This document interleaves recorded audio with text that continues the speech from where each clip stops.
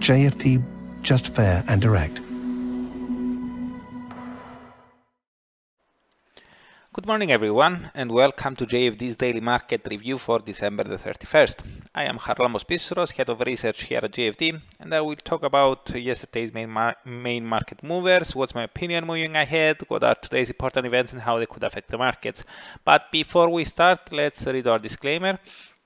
The content we produce does not constitute investment advice or investment recommendation, should not be considered as such, and does not in any way constitute an invitation to acquire any financial instrument or product. I will leave you a few seconds to read the rest, and then we will jump into our analysis.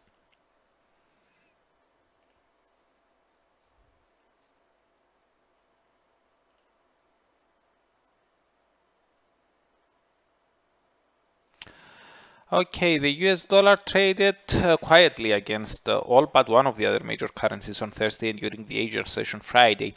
It stayed within a 0.20% range against all except the Canadian dollar.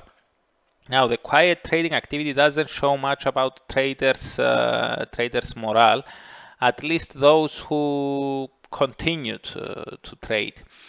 It just confirms the low activity due to year-end holidays. As for the equity market, most European stock indices traded in the green, while later all three of Wall Street main indices slid, but after the Dow Jones and the S&P 500 hit fresh record highs. Now, today only China Shanghai Composite is tradable in Asia, and currently it is higher. The other Asian markets under our radar are closed, with several European ones also scheduled to stay closed today. Only Paris and London will trade for half a session.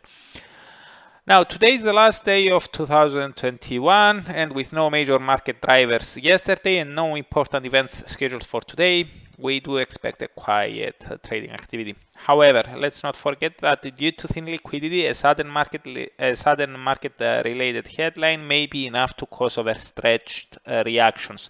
So it may be best to protect existing positions by limiting your risks.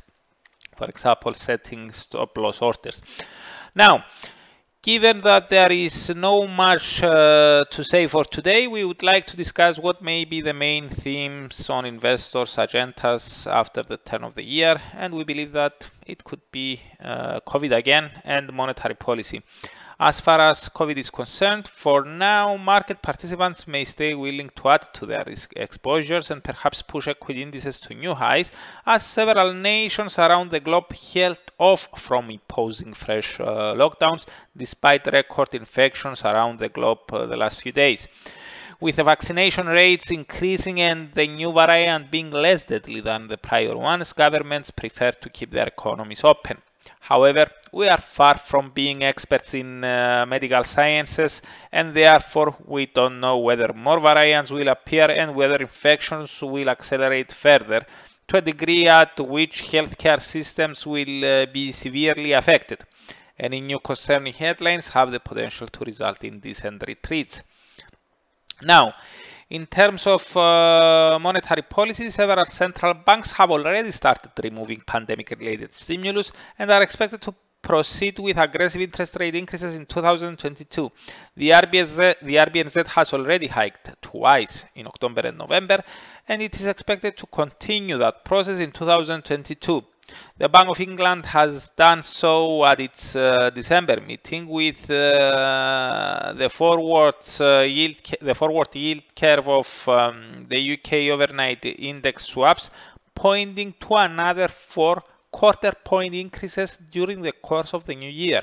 The Fed is expected to deliver 3 hikes, with the Bank of Canada expected to begin the lift-off process at one of its upcoming meetings as well. Now, on the other hand, the ECB, the RBA, the Bank of Japan and the S&P are unlikely to touch the hike button in 2022.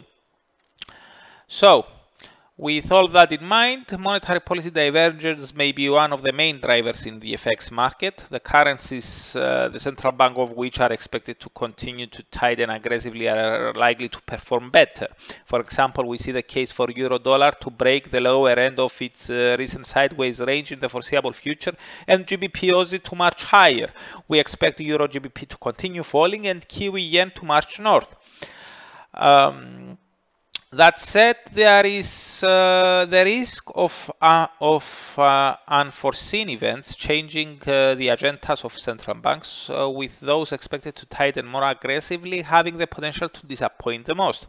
In other words, if any of those banks, like the Bank of England, which is expected to hike almost 4 times, signals that it may not proceed with so many increases, the disappointment could be large and the respective currency could fall notably. So, that's it from me.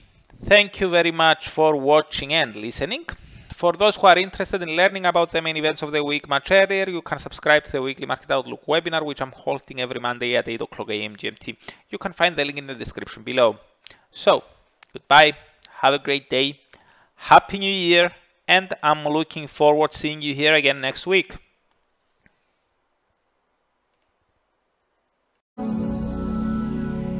JFD, just fair and direct.